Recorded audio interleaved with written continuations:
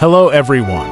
Welcome back to our channel where we delve into the world of Scripture. Today, we're taking on a summary of Proverbs 12:22, which dives into the significance of honesty and faithfulness in our lives. Lying lips are an abomination to the Lord. This verse emphasizes the importance of truthfulness in our speech and actions. The Bible often warns against falsehood and deception, urging us to be honest in all things, as God values those who speak and act with integrity.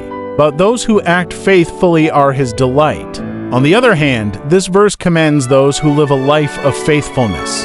The Bible consistently holds up faithfulness as a core virtue, praising those who live according to God's principles and commands, acknowledging their obedience as pleasing to Him.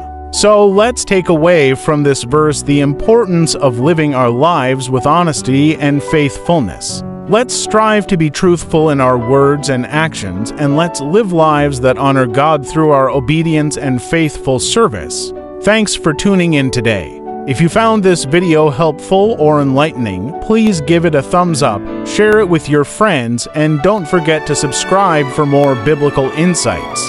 Until next time, keep exploring the Scriptures.